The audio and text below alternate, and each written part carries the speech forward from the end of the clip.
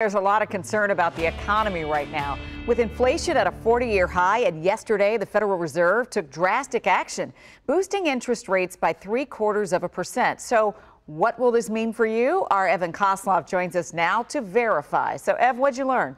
Right, 0.75% may not sound like much, but this is a big increase. It's the largest single-day hike since 1994.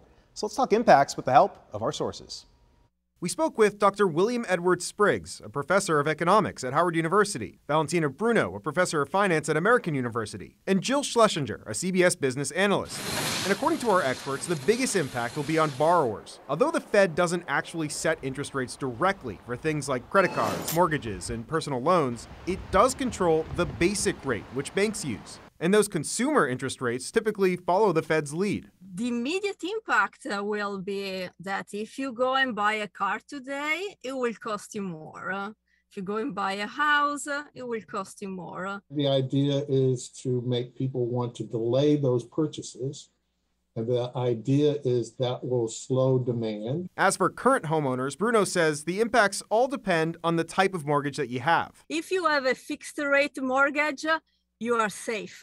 That's fixed. It's not. If you have an adjustable rate mortgage, well, then it's going to cost you more, definitely. The bright side to all this, if you're a saver, your money's going to go a little further. CBS business analyst Jill Schlesinger says you should see a little more interest in your checkings, savings, CDs, and money market accounts. But she says there's a caveat.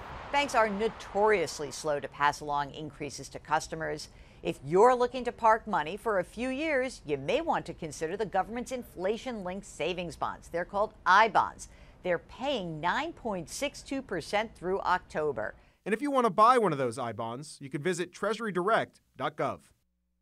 Okay, meanwhile, the big question is whether this interest rate hike will work in fighting inflation. Our Howard University expert is not so sure. He says this will certainly lower demand because we'll be less likely to make big purchases.